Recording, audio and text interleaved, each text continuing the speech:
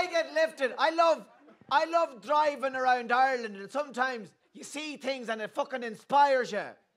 I went to a drive-through McDonald's recently. Now, I don't normally go to McDonald's, but I was in a bad mood, and I didn't want it to stop. Do you ever get one of them days?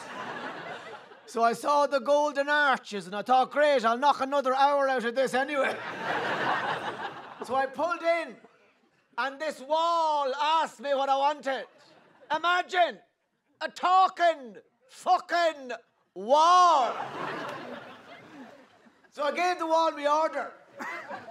And I went to the next hatch and I paid. And I went to the last hatch.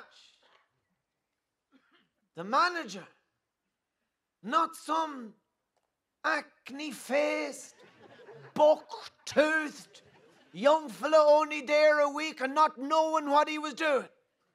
The manager of the drive-through McDonald's at the Kilmartin service station, the far side of Athlone, stuck his head out the window with the food in this hand and says, Tommy, you shouldn't be eating this shit.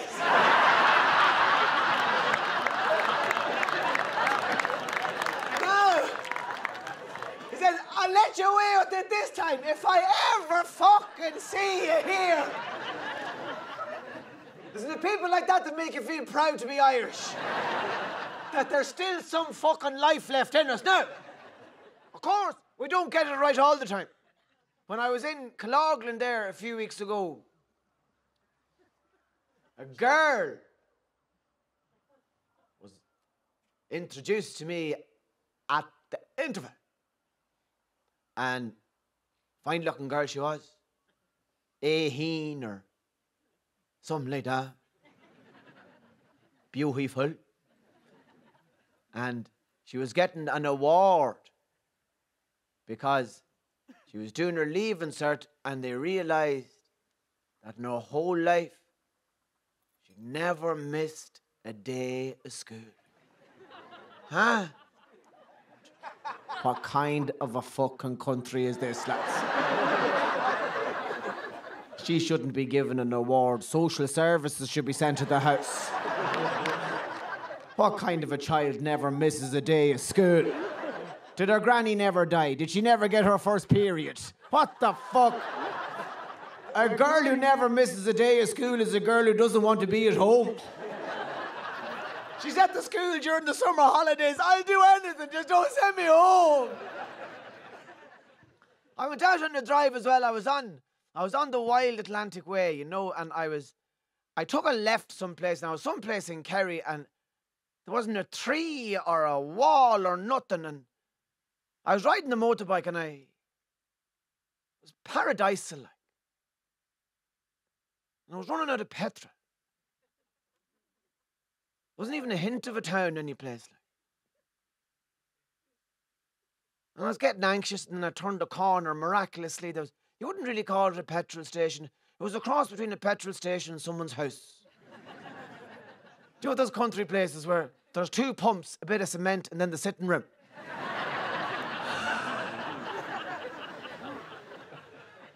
And I pulled in and I saw the white lace curtains twitching. I was in Kerry now, like, good men. How are you, lads? Get in there, take your time. Jesus, it's a cold evening for haircuts like that, lads.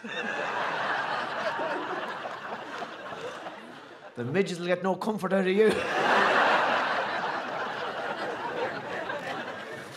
Anyway, I pulled into this place in Kerry, and I was aware, you know, the highfalutin nature of parts of Kerry. You know, the reason the mountains in Kerry are so big is so the Kerry people will never get over themselves.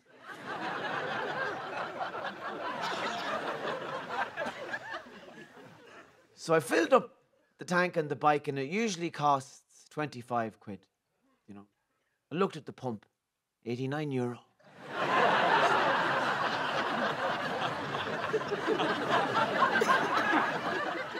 fuck Kerry, that's what I thought. Fuck you. And I went into the shop. Now, to call it a shop was a fucking mistake. It was a room with a couple of empty crunchy boxes in the corner. And there was a fella, there was a couple of purple snacks in the window gone yellow.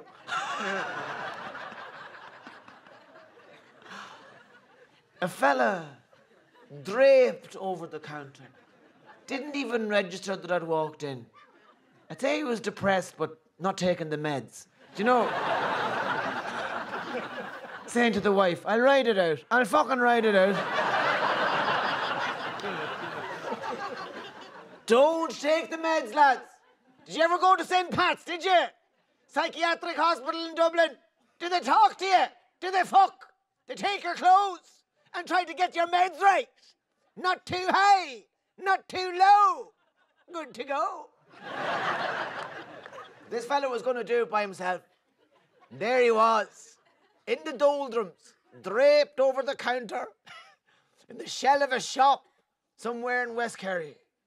And I walked in and I said, I think your pump is broken. And he says, that pump's been broken a long time.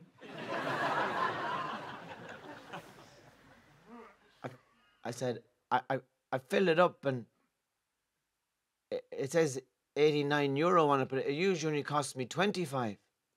I wouldn't even say you were there that long. Now, I officially had no idea what the fuck was happening now.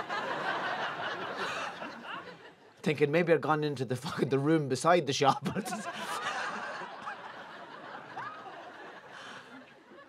One of the most refreshing conversations I've ever had in economic Ireland.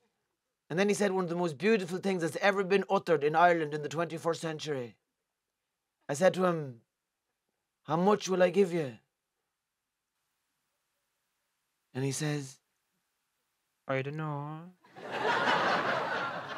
How much will you give me?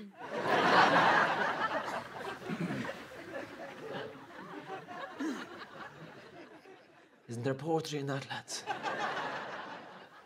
And I'm glad I don't remember exactly where it was, because if I did, every fucking truck driver in the country would be pulled up outside it.